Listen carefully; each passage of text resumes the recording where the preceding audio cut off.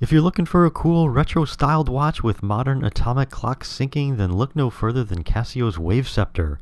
This model WV-59DJ-1AJF features a bright blue electro-luminescent panel, spherical glass, and multi-band 5 to keep the time synced each and every day. And sorry China, there's no syncing for you on this watch. This watch is encased in what's called stainless steel resin, which is essentially plastic with a stainless steel coating.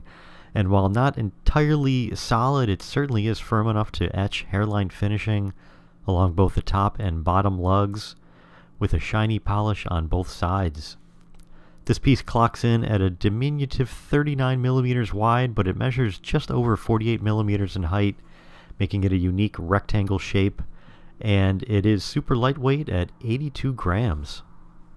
The stainless steel bracelet isn't great, but it's good enough, I guess. It's got folded links and a decent clasp, but with only one micro adjustment, it might be tricky to get the perfect fit on this, which is a shame since the odd lugs really don't make it easy to add your own strap, but it is doable.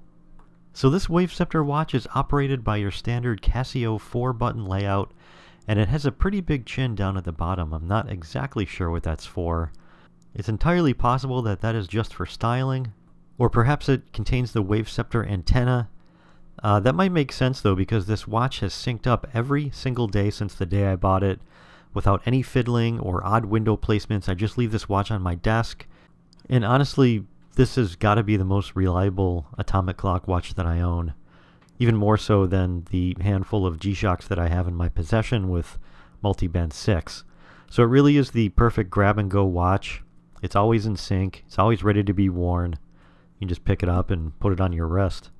And pressing the D button from timekeeping mode displays the last synced day and time, so you can easily check to make sure it's synced up. I particularly like the bold and legible layout of the module behind that curved acrylic glass. The time is displayed in large digits, and in timekeeping mode you've got a full month, date, and year display, including the day, which is fantastic. And that day can be set in a multitude of languages. And another really great feature about this watch is that the day, month, day is configurable for those of you in those pesky European countries that like to read the date backwards. Casio has definitely got you covered on that. And also, Casio's standard features are all here. So we've got world time mode, including the UTC offset in the top right corner. We've got a minute timer, a 1/100th of a second stopwatch, which is nice. We've got an alarm with hourly chime. And notice how the full time, including the seconds, is displayed in most modes, so that is really fantastic. And to top it off, the bright blue electroluminescent panel is clear and super bright and helpful. It really is a nice touch. This watch will last for about 2 years typically on a battery, and it has a 5-bar water resistance rating. Of course, no solar power on this watch. And for those modders that are out there, this watch has some pretty compelling options if you're looking to do some mods.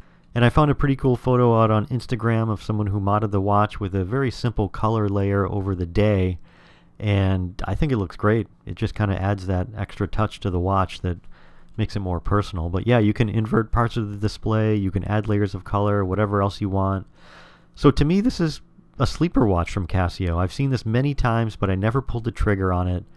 You know, they say it takes about 7 times to be exposed to a product before you purchase it, so on the 8th time, I went ahead and bought it on Amazon for about 63 bucks, and I really enjoy it.